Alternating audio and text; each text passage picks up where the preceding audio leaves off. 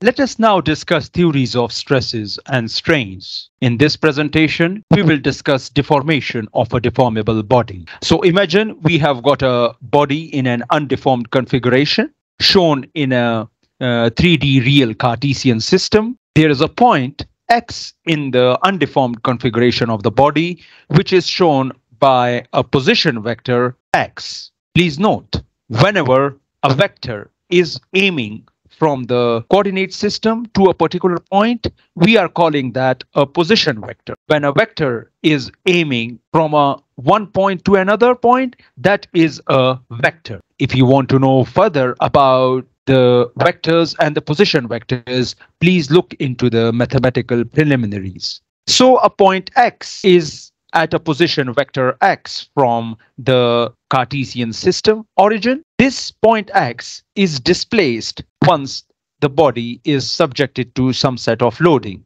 So in the deformed configuration, the point x moves to point x dash. X dash is shown by a position vector y. Please note the resultant y is equal to the sum of the position vector x plus the vector u. It goes without saying that the body is continuous and coherent. In other words, there are no gaps or cracks in the body, and the particles inside the body are uniformly distributed. So there are no gaps in between the particles. When the relative position of any 2 points in a continuous body is changed, the body is said to be deformed or strained. If the distance between every pair of points in the body remains constant during the motion of the body, then the body undergoes rigid body motion. So imagine if on the same body we take 2 points, and those 2 points, the distance between those 2 points stay the same after the deformation, then that is called rigid body motion. In our elementary statics and dynamics, we dealt with rigid body motions and rigid bodies. The displacement of a rigid body motion consists of translation and rotations. Translation and rotations are therefore called rigid body displacements. In contrast to the rigid bodies, the analysis of strain is concerned with the study of deformation of continuous body, which is a geometric problem and is unrelated to the properties of body material. So if we have a straight line AB and after deformation it becomes A dash B dash, we can appreciate that this is just a change in the geometry. The body will either be stretched or squished after the deformation. So correspondingly, the line will be either stretched or it will be squished. Under this discussion, we can say that the specification of strain at a particular point is therefore the same for elastic or plastically deforming bodies. Now let us discuss normal strain. Imagine we have the same body which is in undeformed configuration, and we pick one line which is shown as AB on the body. This line is in the direction of vector n. Under the small deformation, this AB changes. So initially, if the distance between A and B was L0, after deformation, the distance between A dash B dash is L. The reason we have changed the symbol from A to A dash is that this line may have gone somewhere else within the body. So the position can't be A or B. The new position is A dash B dash, but it's the same line, the same point has gone somewhere else within the deformed configuration. So in reality, we are actually decomposing the same body into an undeformed configuration and a deformed configuration. So these are two systems, two separate systems. One is the undeformed configuration and another one is deformed configuration. I have mentioned again and again on the sketches that it is a small deformation problem. So if the body is getting deformed, its deformation is almost of the same shape as the original undeformed configuration. We don't have such a significantly different configuration from the initial undeformed configuration. In this course, we will mainly constrain ourselves to small deformation. So as we can see, the red boundary is slightly changed after the application of the load. Now, we can say that if the distance L is not equal to L naught, then there has been a relative displacement of B with respect to A, and the body has undergone a deformation. If L naught is considered small enough, then this deformation may be considered to be homogeneous along AB. And the relative displacement L minus L naught can be considered to be proportional to L naught. The ratio of change in length to the original length is defined as direct or linear strain. Sometimes this is also called as engineer's strain. So the strain along the vector n is L minus L naught, which is the change in length, by L naught, which is the original length. Now there is a concept of a strain at a point. The state of a strain at a point is defined as the totality of all the changes in the length of the lines or fibers of the material which pass through the point. So imagine we have one point and we are trying to study the strain at that point. So this point might be made up of infinite number of other points or other lines. If this point A moves to A dash, that means that this is the sum of all the changes in length of all the lines which are touching this point A. So we can define strain at a point as L dash minus L divided by L when point B approaches A. So please notice, we are trying to find out changes, infinitesimal changes within the body by introducing the concept of strain at a point.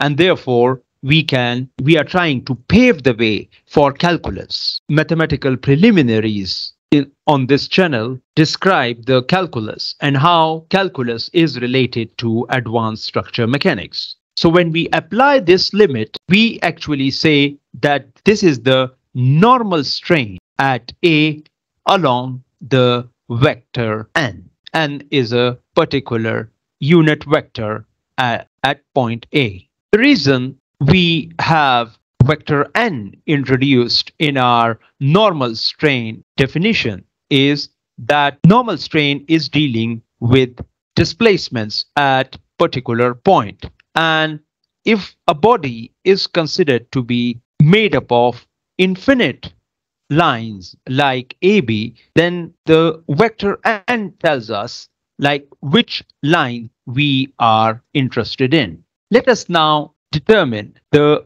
rate of change of displacement when we are moving in x1 direction. So we consider a 2D Cartesian setting, and if we are moving along x1 direction, what will be the rate of change of displacement? Thus, in x1 direction, A moves from x1A to y1A. As we can see that we have x, and if this is xa, it moves from the undeformed configuration to the deformed configuration.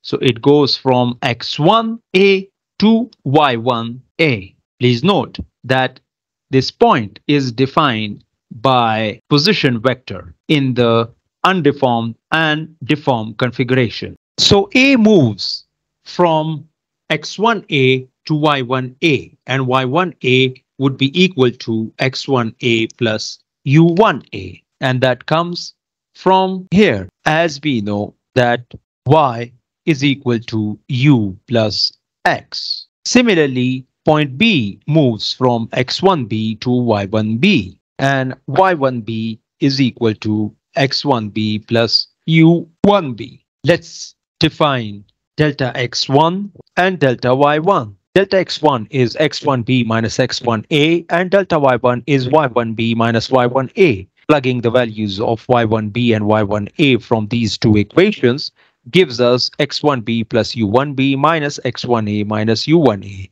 Now, using these variables, delta x1 and delta y1, we get delta x1 plus delta u1, where delta u1 is u1b minus u1a. So delta y1 is the final length of the body. Delta x1 is the original length. So imagine we have this point defined by x. So if we have 2 points over here, we would have one x1 vector, x1a, and another point defined by position vector x1b. So in this figure, point A would be defined by a position vector x1a and point B by position vector x1b. When both the position vectors are subtracted, we would get the original length of AB, which is delta x1. We call it delta x1 because we are dealing with x1 element. So based on this discussion, we can say that if our point A and B are at a position vector xa and xb, then delta x will be xb minus xa. This is similar to what we have over here. The displacement of x dash from point x is equal to y bar minus x. Similarly, after deformation, our delta y would be equal to yb vector minus ya vector. These both vectors are position vectors.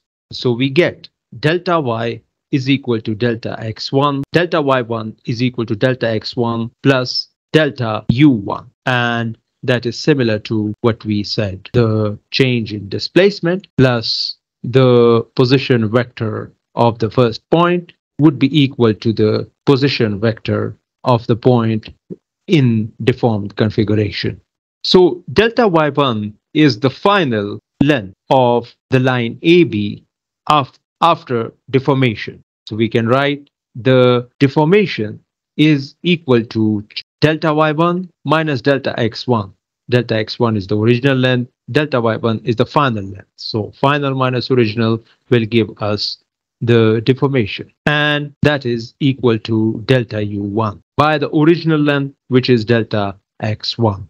For strain at a point, we take limit when B approaches A, and this delta U by delta X changes into rate of change of U1 with respect to X1. This is the partial derivative. The reason it's partial because U is dependent on X1, X2, X3, and in some cases time also. This is also written as U11.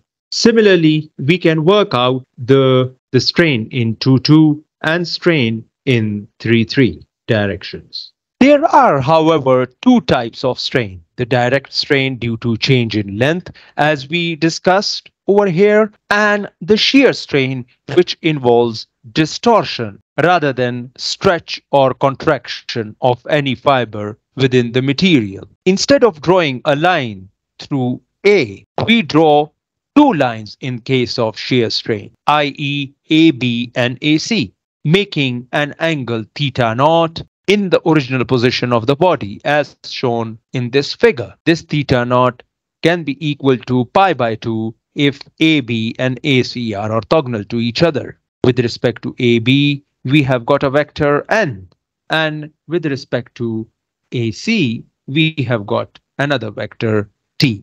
After the body has been subjected to the applied forces, and if theta naught is not equal to theta, then a shear strain is said to have taken place. Theta is the angle between n and t after the deformation.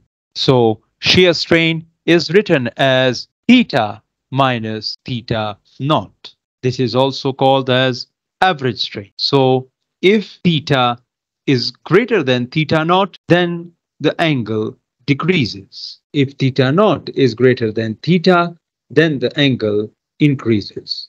Like normal strains, we have state of shear strain at a point. State of shear strain at a point can be the totality of all the changes in the angle between any pair of lines radiating from this point. At point A, we have many pair of lines.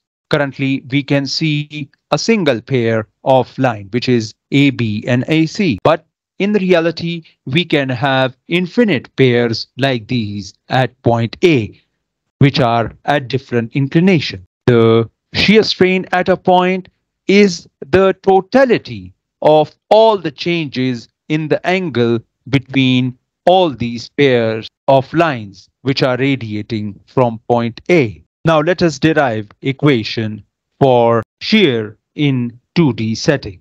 Imagine we have an element as shown in this figure in 2D setting. Imagine we take these 2 points. So these 2 lines are the same as these 2 lines on the body. Imagine we have this line moving by angle gamma 1, 2. If the length of this element is considered as 1, then tangent gamma would be equal to A by 1. Now let us try to derive shear strain equation. Imagine we have got an element whose sides are of unit length. Imagine one side of this element is moved by distance A. A is in line with the axis x1. So tangent gamma 1, 2 would be equal to A by 1. If gamma is small, we can write tangent gamma as gamma. In this type of deformation, we have u2 equal to 0. So we can write u1 is equal to A times x2. This means to say that x2 is between 0 and 1, whereas the range of u is from 0 to A. Similarly, if we consider another element which is moving by a distance b in the x2 direction, we can write gamma 1, 2 is approximately equal to b. And u1 in this case is 0. u2 would be equal to b times x1. Thus, x1 ranges from 0 to 1 in this equation, and u2 is from 0 to b. According to our definition of shear strain, we should have A and B occurring at the same time. In other words, the deformation of the concurrent sides should be happening at the same time, unlike the first case where only one side is moving by gamma 1, 2 and the other case where the other side is moving. So this is the actual shear deformation of an element. As we have worked out, u1 is ax2, u2 is bx1. So gamma 1, 2 would be equal to a plus b, can also be written as rate of change of u1 with respect to x2 and rate of change of u2 with respect to x1. We can also write this as u1, 2 plus u2, 1. Similarly, we can find out gamma 1, 3 as u1, 3 and u3, 1. Gamma 2, 3 as gamma u2, 3 plus u3, 2. All these displacement rates which we have worked out can be written in the form of a tensor, which is shown over here. So we have u11, u12, u13, u21, u22, u23, u31, u32, u33. This tensor is also called displacement gradient. It is shown by h tilde. Tilde means that it is a second order tensor. A second order tensor can have 9 components.